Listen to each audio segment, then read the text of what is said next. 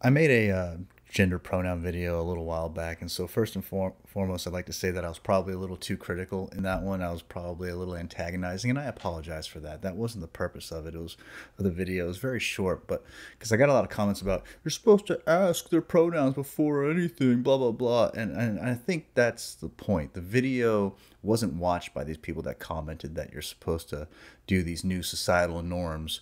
It's not about that because well it is because the idea is they want you to, instead of say hello, they want you to be like, before I say hello, may I ask what your gender pronouns are before I misgender you. The idea that we're supposed to completely change how we interact in society because of the way you feel, I think is silly. Okay, if you have a preferred pronoun, let someone know, and then you can bitch about it if they don't use it. But to get mad at people who don't ask you right off the bat what your pronoun is, as if we're all supposed to care about what you feel, is just silly as shit to me, okay? With that being said, I can absolutely acknowledge that throughout my entire life there has been trans people in society, okay? There have been trans people in all forms of media that I've seen when it comes to movies and animes. And I'm talking about like Asian productions. I'm not talking about stuff in America, okay? So this idea that men who want to identify as women and women identify as men, that's not a new thing, okay? So if you're one of those folks that prefers to be called she when you're a he when you're a she, that's fine. I don't have any issue with that. If that's your preference, say something before you get pissed off at people. I think that's what my criticism was before in my previous video. With that being said, I have a habit of watching YouTube channels where they watch TikTok for me. Not for me specifically, but in general, so I don't have to watch these TikToks. And there are young people that are 100% serious when they say they identify as cake, frog, bug, rock, banana.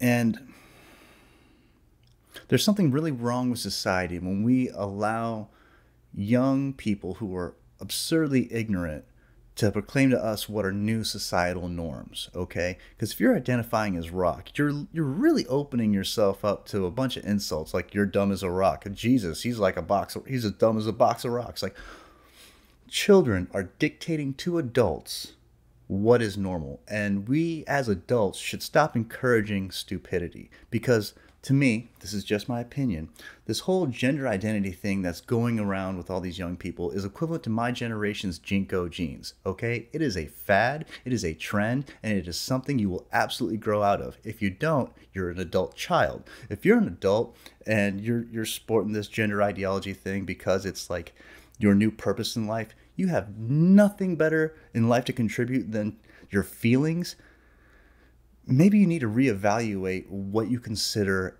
valuable, because it's sillier than shit that we are now acknowledging that, you know what, pronouns are a thing. That it doesn't mean you identify as food. It means that you feel light and fluffy and there are many layers to you. Just because you want to have a unique personality does not mean you get to just create a brand new gender. Okay, these are just personality traits. If you're a dude and you want to dress as a female, that's a preference. That doesn't give you a brand new gender. That just means you prefer to dress a different way. Everyone keeps talking about gender as a societal construct. That's not true. That's not accurate. You have a bunch of pseudo-intellectuals in academic positions telling people and encouraging them anti-common sense. These people are generally socialist, and generally they support Marxism. It's a bunch of commie shit. It's akin to the Cultural Revolution that happened in China that ended up letting Mao literally kill 50 million of his own people just to quell any kind of uprising against a change in the government. So